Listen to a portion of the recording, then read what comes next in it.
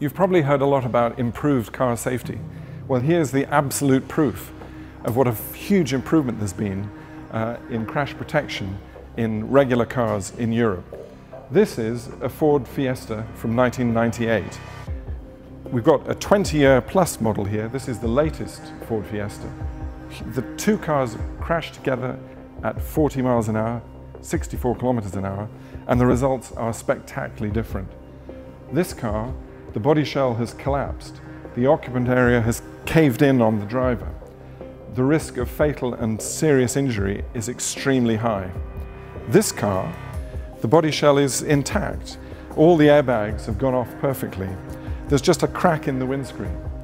This is an entirely survivable crash. This one, a fatal crash.